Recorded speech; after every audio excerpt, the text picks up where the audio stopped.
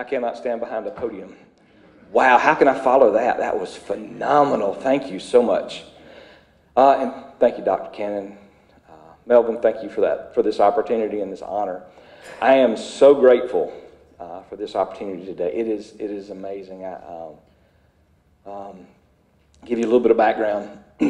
So we were talking about the veterans community and the great things that Gwinnett Tech does for veterans. I'm a veteran myself. I was in the Air Force from 89. Thank you. I was in the Air Force from 1989 to 1993. I loaded bombs on F-16s. Now, that was really cool, but the reality was you try to put that on a resume. As a former bomb loader, just saying, man, it's just a little tough. But I was fortunate. I had a really great support community. I had good family. I had great opportunities, and didn't have nearly the struggles that we just heard of. But I wanted something a little different for my life. I went to work for a company that had a commercial cabinet company.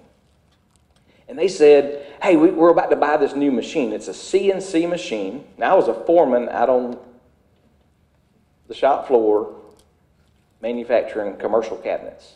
And they said, we're going to get this CNC machine, and we need somebody to learn CAD.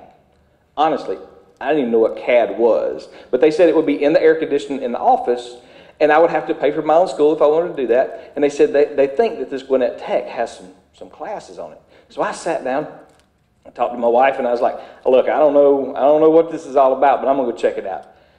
Signed up for AutoCAD Release 11 Level 1 class back in 1995, and it changed my life.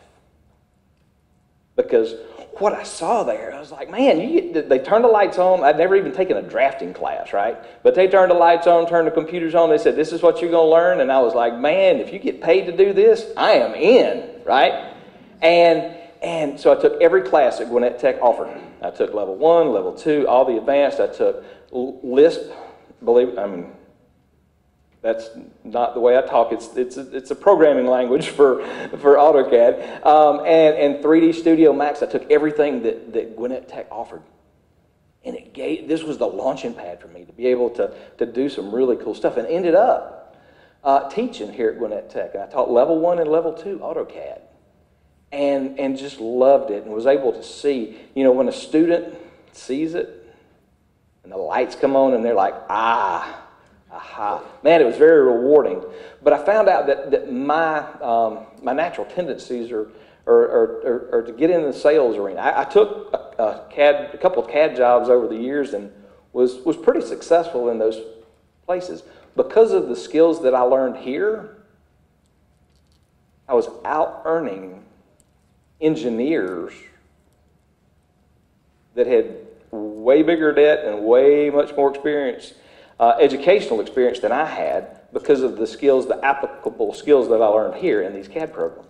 So I was kind of the hot shot. I was able to come in and help people be really successful using CAD that they didn't teach in college, but they taught right here at Gwinnett Tech. Really cool stuff. I mean, it's stuff that you can put to work.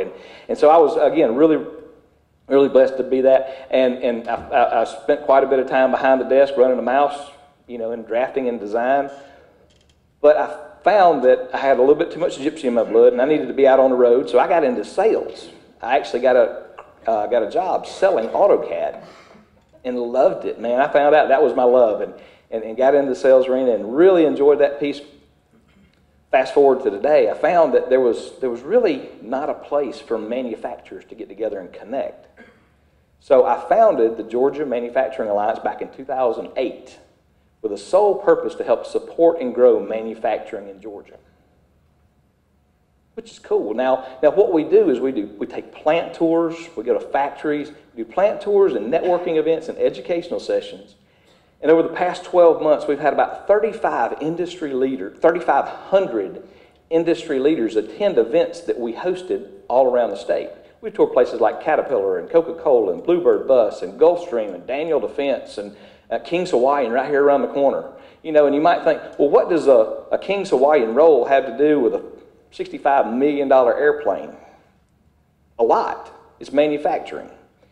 And we give industry professionals the opportunity to see world-class manufacturing in action so that they can learn those best practices and learn from each other so that they can be more successful. And again, that's a really cool opportunity to be able to do that. And we just finished our big event for the year. We had almost 800 people come to the Cobb Galleria on Wednesday of this week for the Georgia Manufacturing Summit. And we had keynote speakers from, well, the Chief Administrative Officer from Kia, Stuart Countess, was one of our keynote speakers, and Warner Washington, man, that guy killed it. 35-year veteran from Procter & Gamble was on stage sharing 35 years of experience of what works and what's successful in manufacturing. And let me bring this all back to where we're at today. The reason we're here today is to celebrate 35 years. It's really cool how that kind of connects. 35 years of success right here in our community with Gwinnett Tech. And man, the lives that have been touched by this. I know ours will forever be changed from the opportunities that I got as a student here at Gwinnett Tech. And it's really cool to see where we're going forward. And I love Melvin. Melvin, I go way back. He's great. If you don't know Melvin Everson, make sure you get to know him before the day is over. He is a rock star. And Melvin and Dr. Cannon, we sat down and we were talking a little bit about what's going on in the business community. And I love hanging around people with passion. I believe we need more of that in our country, is people that are excited about what they do. And I don't know that I've ever met anybody more passionate about students and manufacturing and helping people be more successful than Dr. Cannon. And that is so cool to be around people like that. And when he told me what was going on with this advanced manufacturing, mechatronics degrees, and what we're doing right here in our community, man, I am so excited. Now is the time. We know in technical colleges, we kind of stepped away from a lot of the things that made America great. You know, the manufacturing and the machining. And I understand, you know, you have to look at it like a business. If you don't have students enough to make a class, you can't continue a class if people don't show up for it. I get that. But where we're headed now, where people can be proud of being able to work with their hands, work with their mind, to be able to build things again and make stuff right here in America, especially right here in Georgia, man, we got it.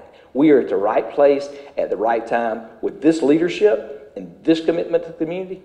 It can't get any better. So thank you for the opportunity to be here, and thank you, Gwinnett Tech, for the past 35 years, for all that you've done in the community, and I'm excited about seeing what I can do to help support this and continue to grow this in our community for generations to come.